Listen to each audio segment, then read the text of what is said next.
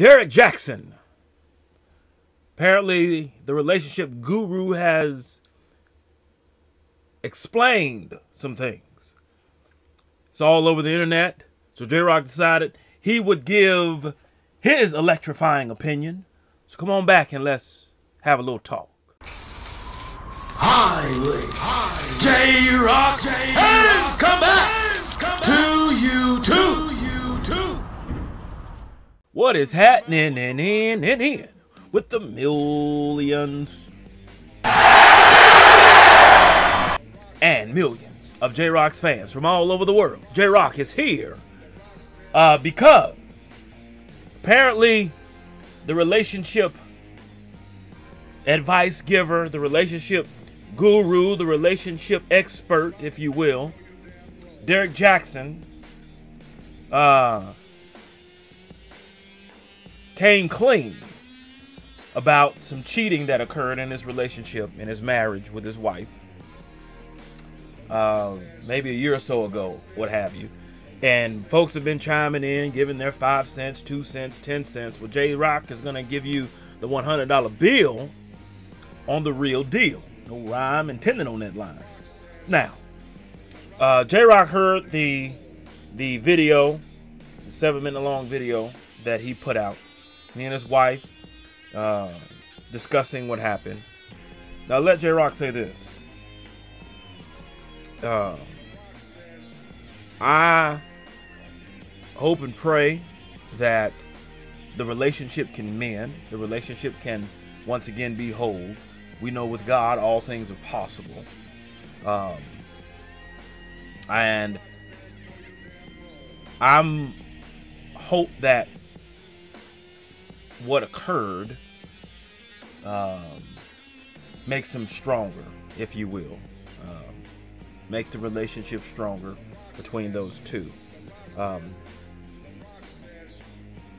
Knowing how she feels or felt in that particular incident, rather, J-Rocc understands how that feels. J-Rocc has been on that side of the cheating before, and J-Rocc says this. No, don't get it twisted. Even though they cheated on the great one, all of their candy asses came back trying to get J-Rocc and wanting J-Rocc to. And J-Rocc said, no.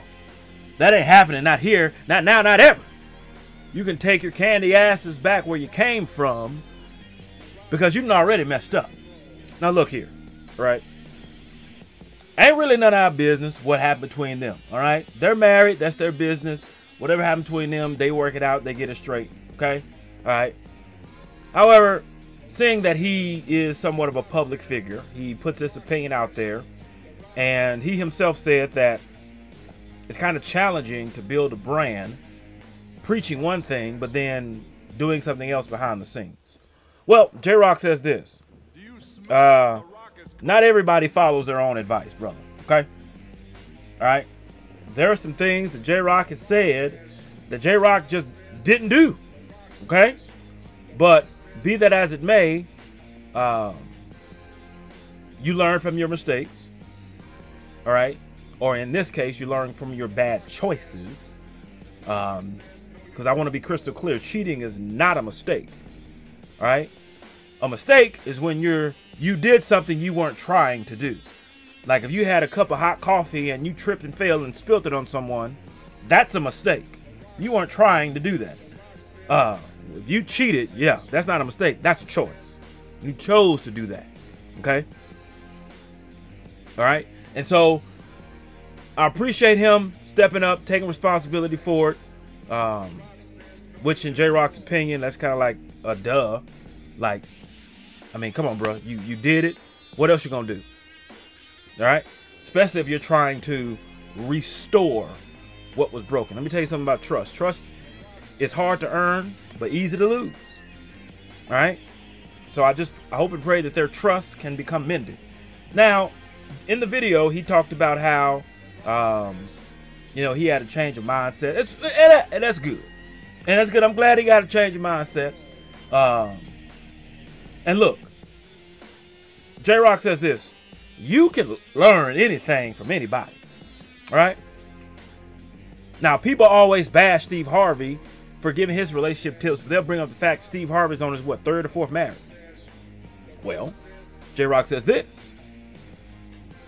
you can learn anything from anybody, even Steve Harvey. Because, see, you can learn either what to do or you can learn what not to do. And when Steve is talking, a lot of his talking is coming from experience.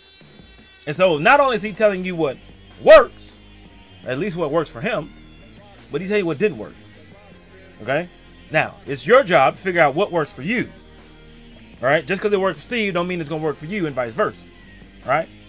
But the point I'm trying to make is that you can learn anything from anybody. And so this brother Derrick, all right? And look, don't jump down on this dude, okay? All right? Let's not get on our high horse and look down. Oh, my God, you cheated? Oh, my God, I would never do such a thing. Let J-Rocc says this: I'm very leery of people who say what they would not or wouldn't do, okay? I'm very leery of those people, all right? Because you don't know what you'll do. In a certain situation, in a certain frame of mind, under the right amount of pressure, you're liable to do anything. All right?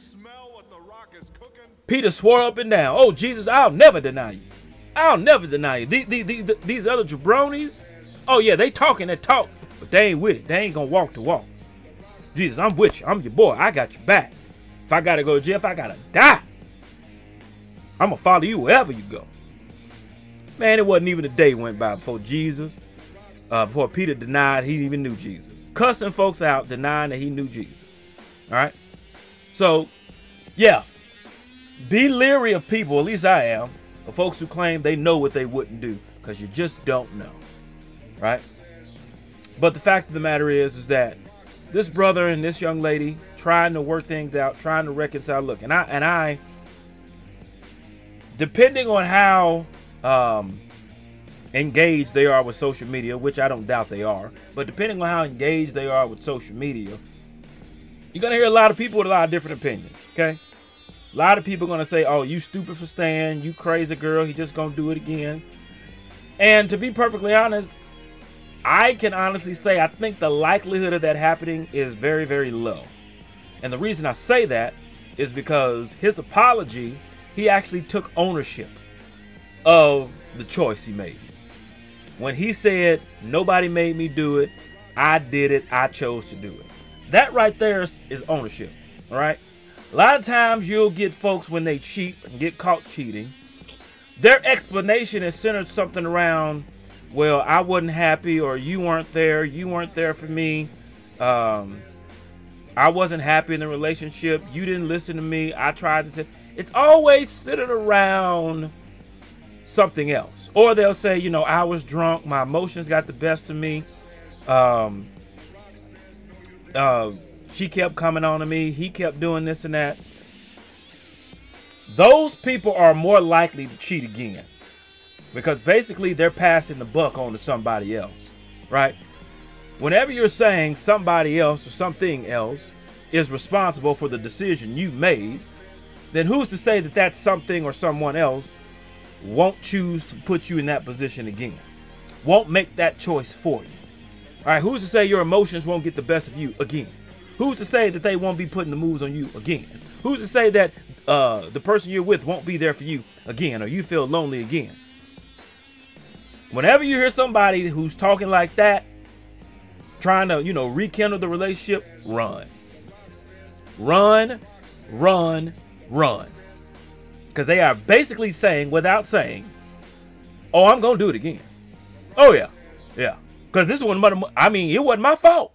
It's somebody else's fault I cheated. So it's only a matter of time before the next time I do it, it's going to be somebody else's fault. I'm not responsible for my actions. That's basically what they're saying. They're not responsible for their actions. Somebody else is. So be leery of those people. All right. And if you are one of those people, trust me when I tell you, most likely you're probably going to do it again. Okay. Probably already thought about it. Probably already did it. All right. Until you look in the mirror, stop blaming everybody around you and say, I did it because I wanted to. I thought it would get me what I wanted, but instead, it got me what I didn't want. So, with that being said, prayers up for you too. Hope everything works out. I'm praying that you guys can get back to where you were. And Brother Derrick, you're going to have to eat some humble pie for a while now. You're going to have to eat some humble pie, all right? You're going to get to where you been, or who you talk to, or what does she say. You're going to get a lot of that now, Doc. All right? You done put her in that position. And you're going to have to work double hard now to get the trust back. I'm not saying it's impossible. But, brother, you're going to have to eat some humble pie for a while. Okay? All right? If she asks you, I need to see your drawers, you don't say a word. Just take them off. Give them to her. All right? She needs to see your phone. Don't you have no password on there. And if you do, she better know what it is. You better let her pick it. And you better not change it. Don't be doing suspicious things like hanging up the phone when she walk in the room. Or, you know, changing the computer screen when she walk in. Don't be doing that, bro. Because that looks suspicious. All right? Let her see what you're watching. Let her see what's on your phone. After a while, once you reestablish that routine, okay, everything should be fine, all right? Give it time. You want to eat some humble pie for a while. That goes for any of you candy asses out there who decided to make that decision, and the person you cheated on decided that they're going to give you another chance. You're going to have to eat some humble pie for a while. All right? So you're going to have to get outside of your comfort zone, right? You're going to have to be doubly accountable now, right? And I like what he said. It's like, you know, I got to get stuff right with the Lord because that's where the restoration becomes, right? But at the same time, you got to understand God is forgiving, people aren't. And so if someone chooses not to give you a second chance, you can't be throwing God in their face. Well, the Bible says you're supposed to be, well, yeah, it does. But maybe they will, just not today. Okay? All right? So you got to be careful about throwing that in people's face. All right? God, do you smell what the rock is cooking? Okay? So, prayers up for you too. Hope everything continues to work out. Don't worry about it. The rock says, already. the rock says, all right? They're going to be good. Who are you? You're going to have some folks doing shows next year. You're going to have some folks praying. Okay? the rock says, all right? the rock says, y'all look at got that children roll. or some child. And I know that is not always right? Or at least I think y'all got The rock says, the rock says, the rock says, I don't the rock says, but you got everything. You gotta stay strong, right? Rest of you, post your comments down below. the rock says, What do you think about the rock says, look at that roll. this whole subject matter as a whole, right? Has that ever happened to you? Give them a second chance. If you cheat, you want to go back. They give you a second chance. Right? The rock says, Right? If you enjoyed the great one, like what you tried. If you did not, J-Rocc says you could just take a stroll down Know Your Road Boulevard, hang that right on Jabroni Drive, and go up to the owner's suite and check yourself directly into the Smackdown Hotel. All right? And be sure to hit that bell so you can be notified when it is time to be electrified. Thank you for joining J-Rocc. Until next time. Mamba, GG, and Wakanda forever. If you smell J-Rocc is cooking.